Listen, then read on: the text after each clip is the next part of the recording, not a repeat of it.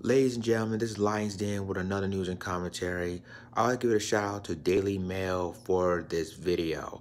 Now, for those of you that don't know what's going on, a person really called 911. That's the owner of a bookstore in New Orleans. Get this, they arrested the disabled person for playing music in front of his, in front of his bookstore.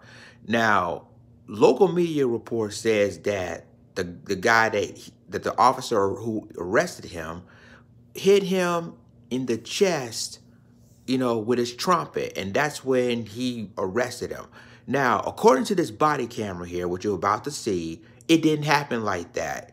What he did was he grabbed the guy in his arm, and that's when they try to arrest him. So I'm going to go ahead and play this body cam video of the alleged incident, and then I'm going to continue the rest of my commentary.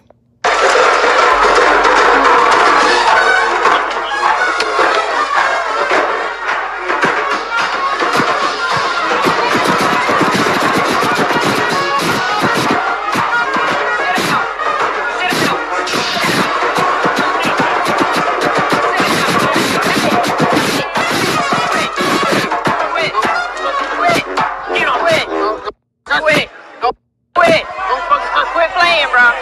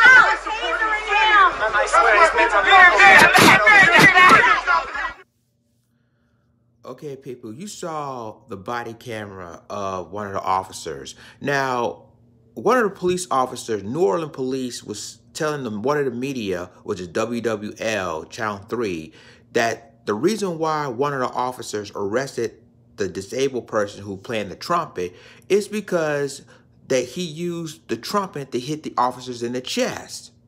You saw in that video, it didn't happen like that.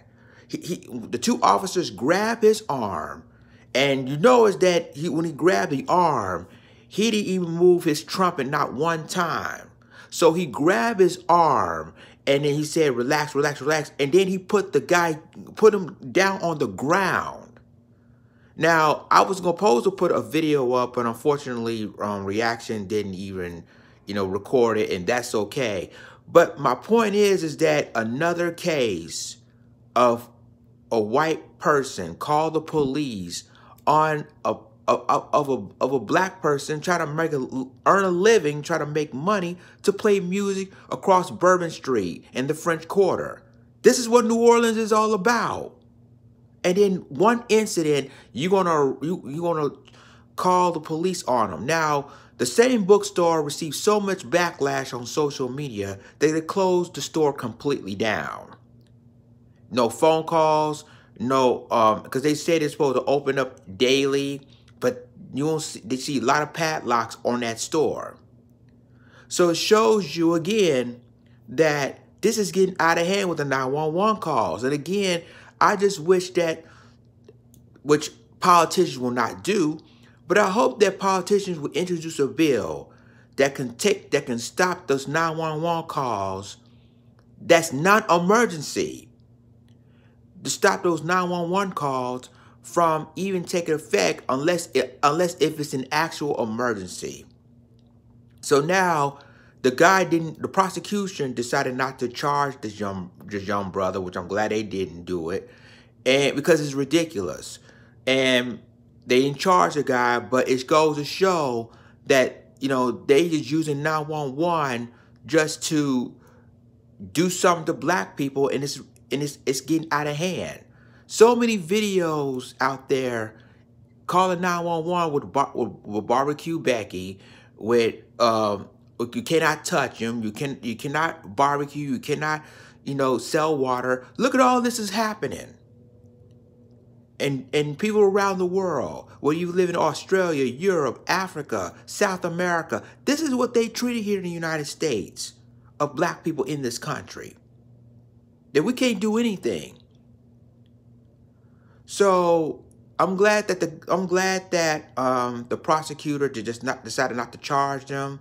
And the thing is that there was so much media backlash. If you don't like the music in New Orleans, then move your bookstore somewhere else.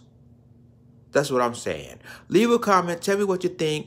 Like, click, subscribe, and remember to click the notification bell for all the news and commentary. With that being said, this is Lions Den signing off.